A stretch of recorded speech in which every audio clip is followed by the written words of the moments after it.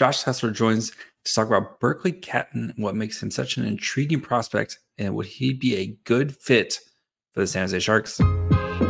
You're Locked On Sharks, your daily podcast on the San Jose Sharks. Part of the Locked On Podcast Network, your team every day.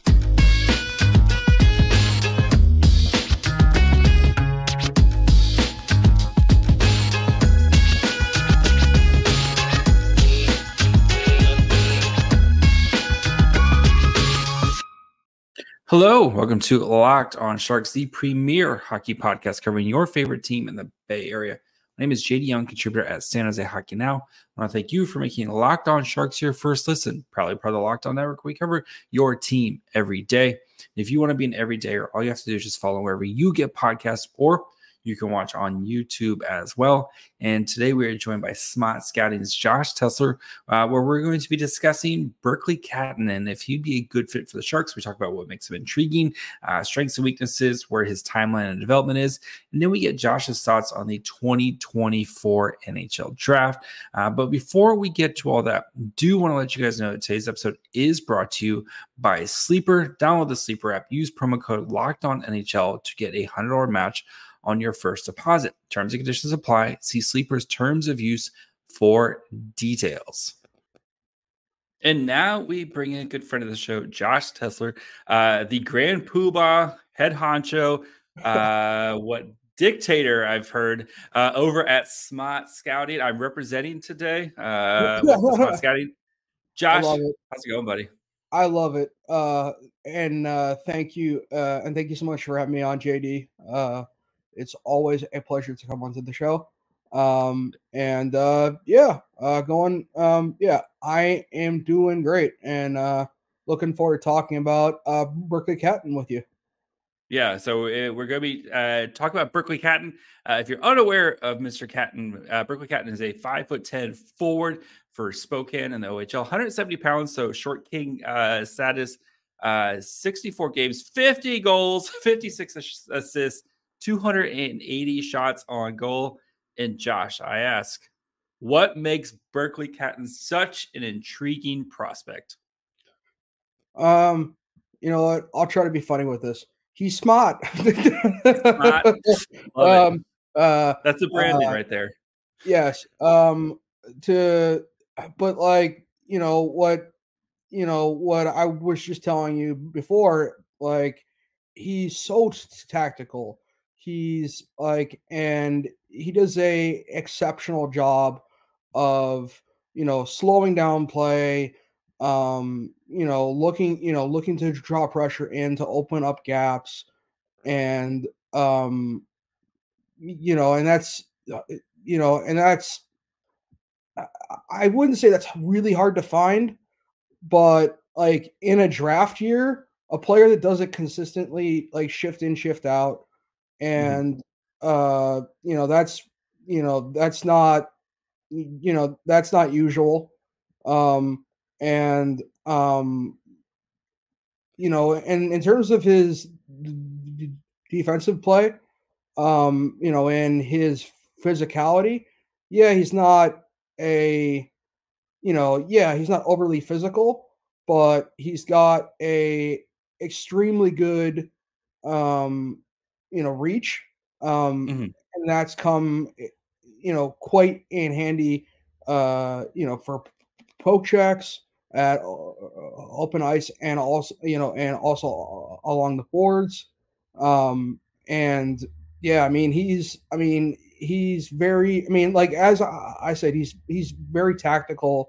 He knows when to play more of a supportive center role, where he's trying to provide his teammate with an option to pass, and so he's just a very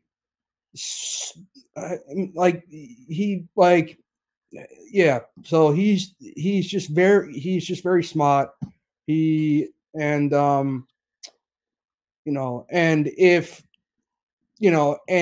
he knows that he's not going to be able to get a teammate in range to make that pass, he he won't, he won't force himself into pressure. He will complete a drop pass. And I just, and one of the last games that I watched of Berkly Catton, there was a, there was a, there was a great play up the neutral zone where where he met his teammates. Where he met his forward teammates just right outside of the defensive zone perimeter towards the blue line, provided a support passing lane, and then drove play up, and then towards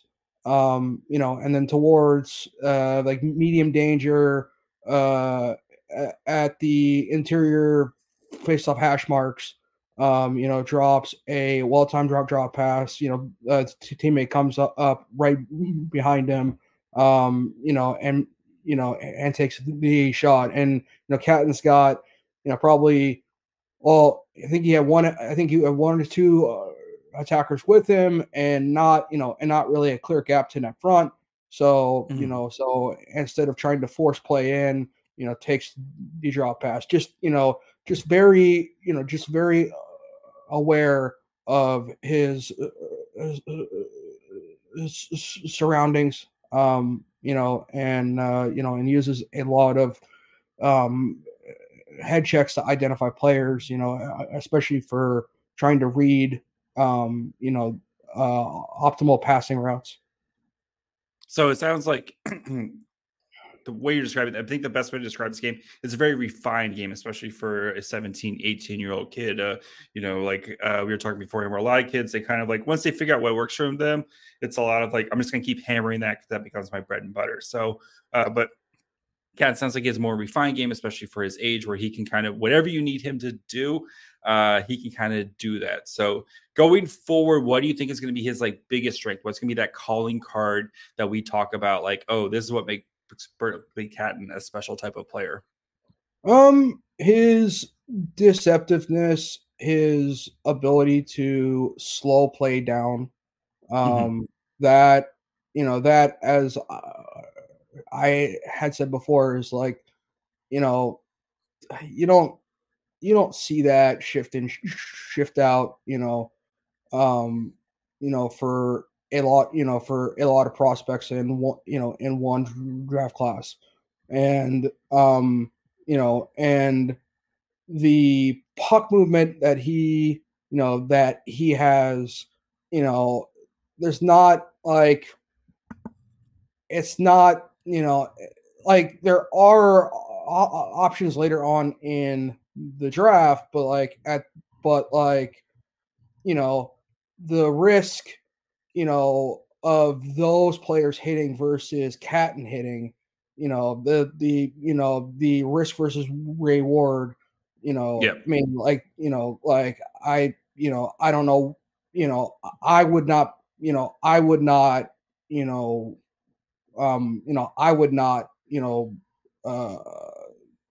push. I'm sorry, I would not, push Catton further down. And so, but yeah, I just don't see it. Like, he's got exactly what I want. He's a dependable hockey player who I can count on in, in comeback type, and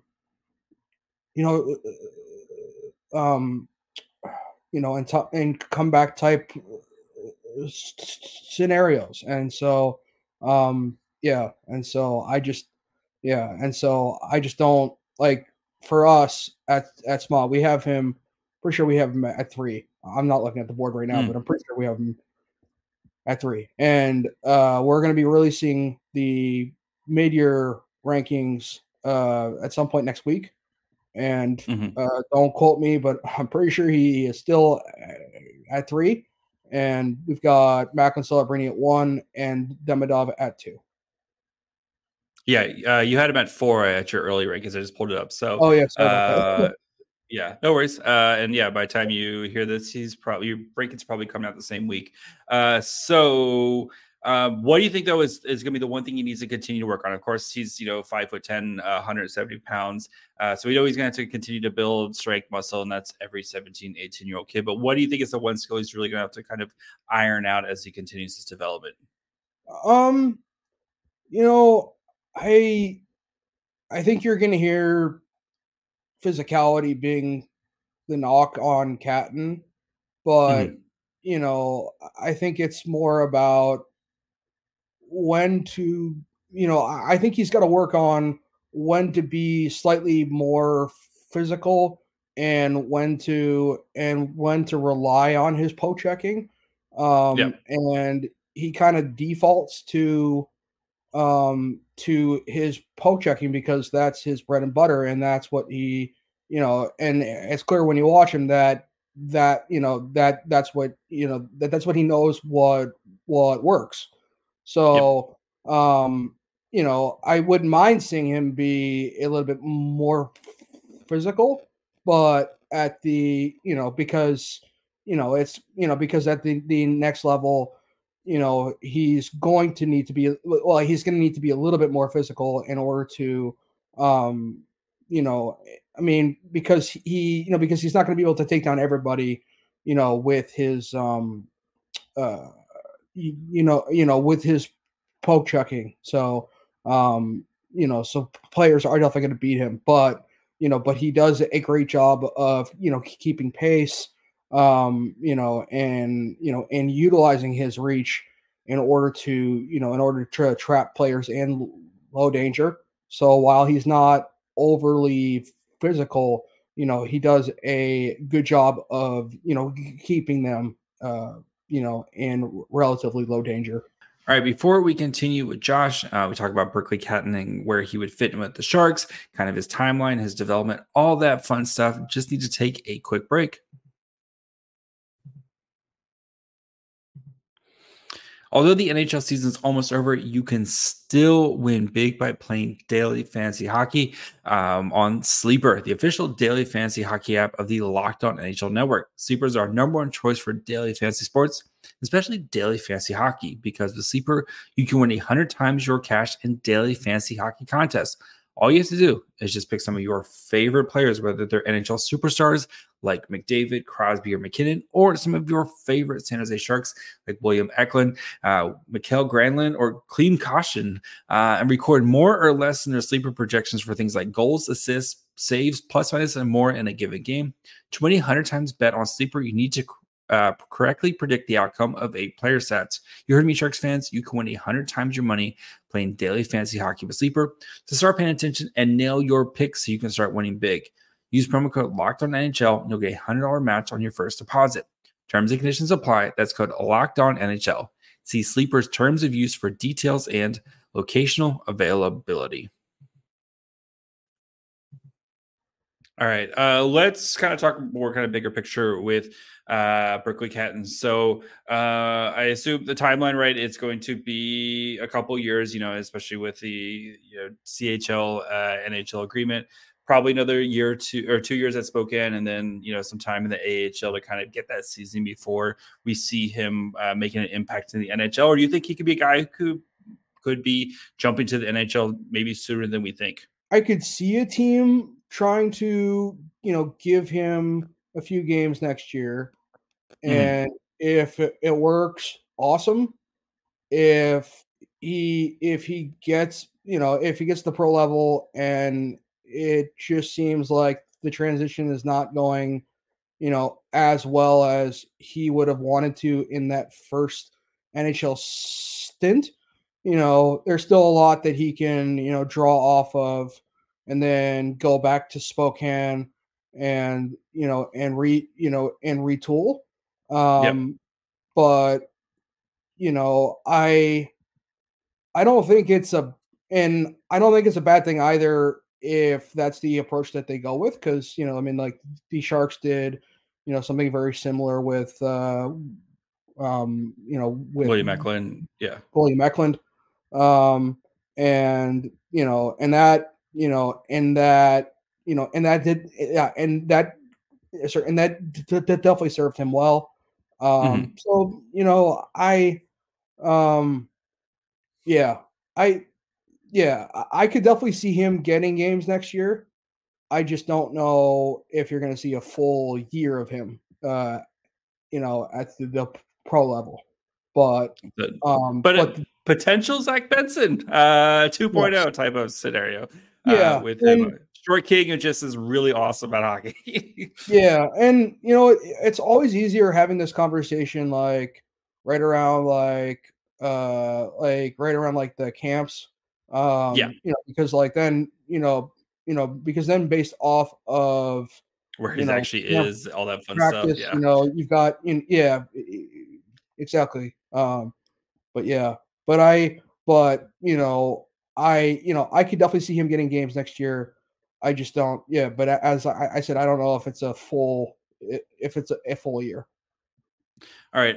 If the Sharks were to draft him, I know he's kind of in a little bit of a no man's land, assuming the Sharks are probably going to be the top 1 or 2 pick in this draft, and whatever the Sharks, what happens if the Penguins pick. But in this scenario, we'll say he lands on the Sharks.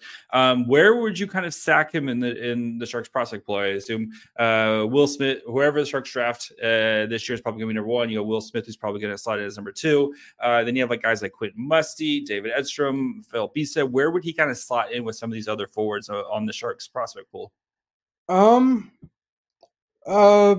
Towards the top, I'd say probably in contention for 1 with Will Smith. I think skills wise, I'd probably give the edge to Catton. Over Smith? Yeah, I just like I think Catton's game is more well-rounded. Okay. And he and he's more of a 200-foot guy than Will is, but that's not a knock on Will.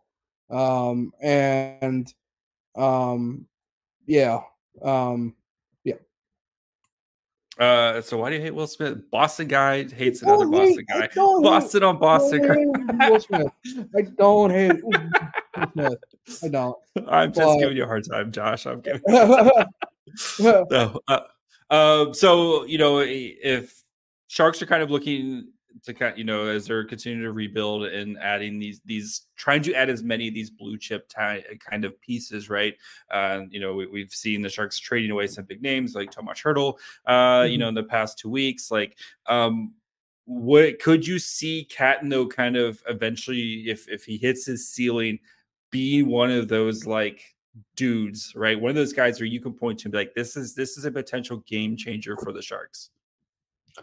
Yeah, I do. I think it also if you surround him with I'm trying to think of the Sharks prospect pool. If you surround him with guys like Quentin Musty, that would be neat.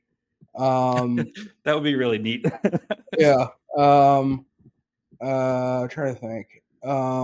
You have like Casper Haltnen, who they, is the sniper. Yeah. They added like David Edstrom, who's, probably going to be more like a third line center for the Sharks. You have Phil Bistead, who's probably going to be kind of a middle 6 type of guy for him. And, they've got some other guys that are probably a couple years away. But like you can see where like the Sharks they've been adding a lot of pieces in this forward group. And I think, if you potentially have a 1-2 of Smith and Catton as you're down the middle, that seems pretty fun, right? Oh yes. Very fun. Yes. Very fun. Or you get Celebrity at 1 and then that Penguins pick. You get Catton, and then we're cooking with gas right there. So all right, before we finish up with Josh, we talk about the 2024 NHL draft, which players Josh likes, kind of discuss some of these forwards at the top. This long winding road of defensemen. Just need to take a quick break. Did you know that even with a 401k for retirement, you can still have an IRA? Robinhood is the only IRA that gives you a 3% boost on every dollar you can contribute when you subscribe to Robinhood Gold. But get this, now through April 30th, Robinhood is even boosting every single dollar you transfer in from other retirement accounts with a 3% match. That's right, no cap on the 3% match. Robinhood Gold gets you the most for your retirement thanks to their IRA with a 3% match. This offer is good through April 30th. Get started at robinhood.com/boost. Subscription fees apply. Now for some legal info. Claim as of Q1 2024, validated by Radius Global Market Research. Investing involves risk, including loss. Limitations apply to IRAs and 401ks. 3% match requires Robinhood Gold for 1 year from the date of the first 3% match. Must keep Robinhood IRA for 5 years. The 3% match on transfers is subject to specific terms and conditions. Robinhood IRA available to U.S. customers in good standing. Robinhood Financial LLC, member SIPC, is a registered broker dealer. All right, Josh, we haven't had you on to talk about your thoughts on the 2024 draft. We mentioned Macklin Celebrini, who feels very much like he's going to be the first overall pick this year. Maybe not as enticing as last year's draft with Connor Bedard, but Macklin Celebrini is going to be pretty good. But after that, it's a lot of questions, right? And it just kind of depends on your taste. So how do you personally round out kind of the top 5 guys here? You have so many kind of defensemen, which all each have questions. You have some of these forwards, which kind of have some questions. How do you kind of wade through the top 5? So for my rankings, I've got Macklin Celebrini at 1. I've got the Demidov at 2, Catton 3, Zeev Buehm at 4, and Caden Lindstrom at 5. For Ivan Demidov, I very much like the player, and that. Well, actually, can you cut that? I'm sorry. I really like Demidov, and the challenge for me is like all year long, I've thought, well, Celebrini and Demidov have incredible skill sets, but what I've seen out of Demidov against junior hockey in Russia is like he's just circling all over dudes, and it at points it just seems slightly too easy for him, and when I'm trying to compare what I'm seeing out of Demidov versus what I'm seeing out of Macklin, it really comes down to risk versus reward, and certainty. And when the Demidov has had samples of KHL play, it's been very inconsistent. And so at the tail end of his, I believe at the tail end of his DY -1, he had a short stint in the KHL. I don't have the point totals in front of me, but he fit in extremely well. He was creating scoring chances. But when he got some KHL time, when he got some KHL time at the beginning of this year, it didn't, it wasn't the same. He got hurt. And so with all that said, SKA St. Petersburg had sent him back down to the MHL level, and just based off of play style and sometimes uneven competition, it's just it just comes back down to risk versus reward, and it's like I really love what I'm seeing out of Ivan at one level, but until I see it at the next level, that's what holds me back. And when I watch Macklin against, really good Hockey East teams and destroy them, and it's just, and it's just like, how do I bet against Macklin at 1? Like, I just don't. Like, I just can't.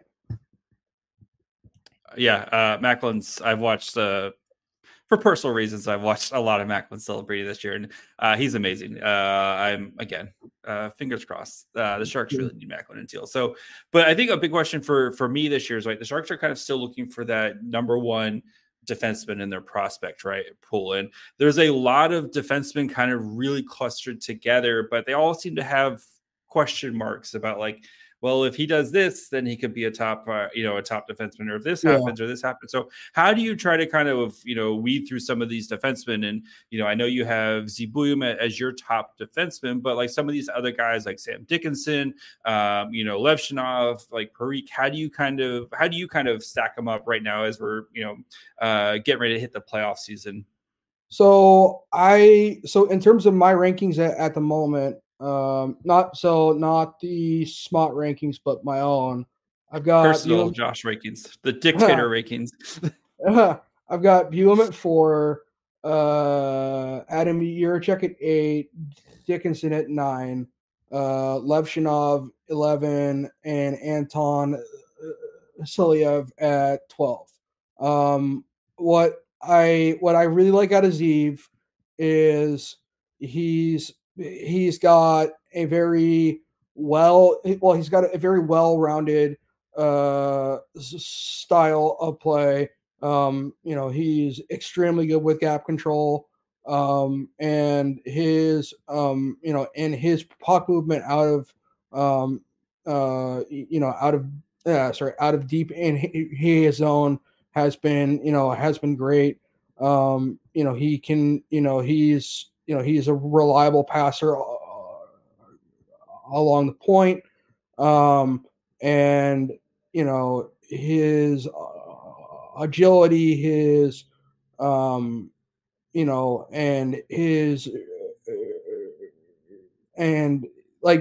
his great puck handling just make him a threat, shift in, shift out. And for me, the fact that I can see someone who is doing an outstanding job with constant well-rounded play. For me, I just take that to the bank. So, but then, after Zeev, Adam Yurchek, he's, not his brother.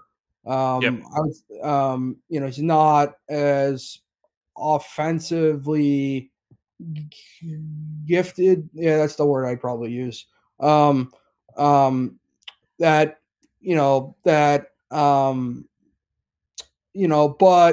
the thing that I really like about Adam is, when it comes to defending the rush, gap control, and making the right passes out of the back end.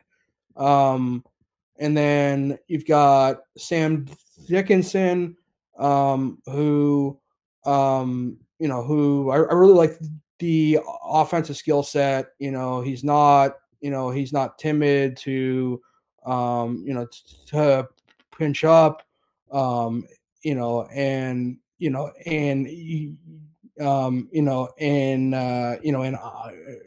identify those open nets. And identify those open lanes to net front. With Levshinov, I really like the upside. But for me, what's kind of held me back is his defensive play. At times, I just want to see a bit more tightened up, refined. He's and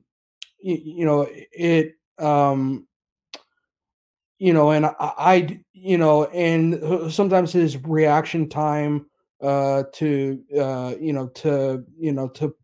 puck movement is just slightly delayed in terms of in terms of changing gears. And Anton is incredibly fun to watch. Like when I've watched, when I've watched him play in the KHL, he is constantly delivering, great hip checks or shoulder checks. He's got incredible speed for his size at 6'7". And there are times where his positioning could be somewhat suspect, so there is a little bit of cleaning up to do there. But at the same point, it's gotten much better over the course of the year, and and it's great, and it's great to see someone at his age, figure out how to how to clean up some of that positional habits, especially at the KHL level, and grow. And he's a physical, booming defenseman. And and then after that, I like Alphonse Fry, Zane Parekh. I have Fry at 15 on my board, Parekh at 21. So yeah, and then Carter Yakimchuk at 25, and Noel Franzen right next to him. So there's quite a few defensemen in my top 32, and yeah. All right, we'll get you out of here. Of course, the last two questions. Other than Macklin Celebrini 5 years from now, who is the best player in this draft? Best player in this draft. Well, if Demidov, I would say Demidov. It's a very common pick, so don't feel yes. Yes. I would definitely give Catton a lot of praise, though, because he's he's right there for me. Like, yep. He's he's like the next player down. So while the skill set isn't always as flashy as what I've seen from Demidov, not many people have as flashy a skill set as Demidov either, too. Right? So. Yeah, and for Catton, it just comes down to smart scanning. He's always got a head on his swivel, and and reading reading routes, and delivering well-timed passes. And so I just really love him, but it's just like the flashiness that Demidov has. I like Demidov so much, to the point where I'm like, I like him more than Matvei Michkov, and I like Michkov more than Catton. So that's where my head's at. If I had to balance, if I had to, if I had to provide like a picture. All right, last question. I know we are middle of March, but where does Berkly Catton go in the draft? You got to give me a pick. That's hard, man. That's hard. That's why it's the best question at the end. It's going to really come down to, it's really going to come. If only you asked me like after lottery. 5. All right. Congratulations to the Arizona Coyotes. You just drafted Berkly Catton. Josh, where can the people find you, buddy? they can find me at Josh Tessler _ on Twitter, and at smahtscouting.com. And yeah, man, thank you so much for having me on. It's always a blast. And I always enjoy what your listeners have to say in the comments. Yeah, and thank you so much. Your check is in the mail too. So, Josh, thank you so much, buddy. I'm sure we'll catch you again here soon. Of course, we'll have to have you back on for a mid-round madness, as is tradition. So we'll catch you, I'm sure, as we get closer to the draft, buddy. Cool, man. And thank you so much, man. All right. Thank you to Josh Tessler for hanging out for a little bit. Always good to have Josh on. So I'm sure he'll be on again. We'll do some mid-round madness, all that fun stuff. So make sure you guys are reading everything that they do over at Smaht Scouting. Great work over there, and it's free. No subscription. So go check out what they're doing over at Smaht Scouting. Of course, you can follow the show wherever you get podcasts, and of course, watch on YouTube as well. And you can follow the show on Twitter, Facebook, and Instagram at Locked On Sharks. Follow me on Twitter at MyFryHole. Till tomorrow. Bye, friends.